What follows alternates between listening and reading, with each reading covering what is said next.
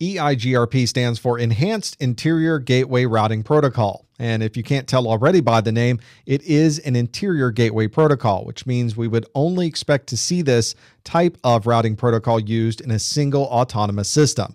This is one that is based on an earlier protocol that was called IGRP. So this is the enhanced version of that. It's a very generic name, but is a protocol that works very specifically. We'll talk a little bit about that.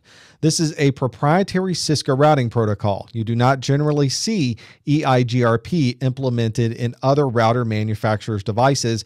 You will generally only see this on Cisco networks. It also obviously would not interoperate with other protocols as well, because it is something that Cisco wrote exclusively for themselves to use. EIGRP uses a number of metrics, and you can look at the total delay, minimum bandwidth, reliability, load, and even the minimum path MTU to make some routing determinations using the EIGRP protocol. We often call EIGRP a hybrid routing protocol.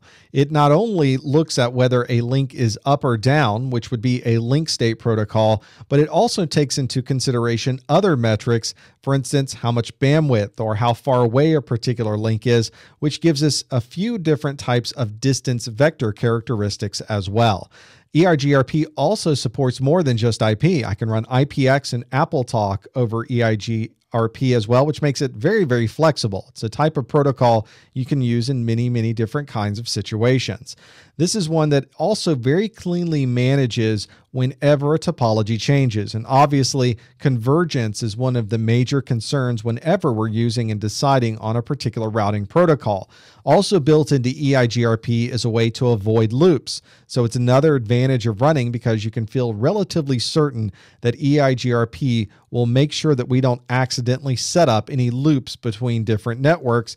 And it uses this algorithm called a diffusing update algorithm. You'll see it abbreviated as DUAL, to decide which direction it should go if it does indeed have a choice of where it could send traffic. EIGRP is also designed to be very efficient in the way that it uses bandwidth. The mechanism for discovering other types of routers on the network is done very cleanly, and it uses something called the Reliable Transport Protocol, or RTP, to communicate between those routers. That RTP protocol is also proprietary to Cisco, but the combination of those things together really makes EIGRP not only very flexible to use, but also very efficient to use on the network.